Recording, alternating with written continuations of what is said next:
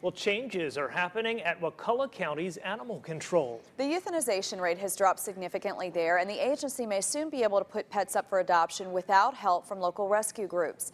Eyewitness News reporter Natalie Rubino explains. Each year, Wakulla County Animal Control cares for more than 2,000 animals. There's not a whole lot that we can give them, but we can show them love. We can give them a clean place, a safe place. They can also give them life.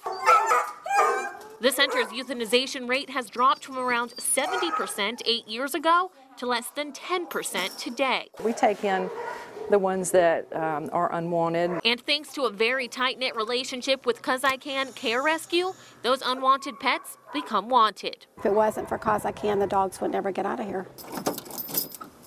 Making house calls out of her van, networking on Facebook, Brinson is able to place the dogs in homes locally and all over the country. So we have a dog, Max, that's an old hound, going to Ohio next week. Also helping with the low euthanization rate, these signs placed where each pet is found, encouraging owners to call the Wakulla County Animal Control. When you see the little pet that gets to go home, or you find an animal that's been, neglected or mistreated, and you're able to find a home for it, that really makes your heart feel good.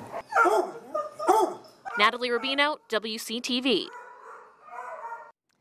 Since the adoption center closed a year and a half ago, Wakulla County Animal Control has only been able to adopt its animals through rescue groups. In February, county commissioners will vote to allow the control center to handle adoptions, changing its name to Wakulla Pet Services Adoption Center.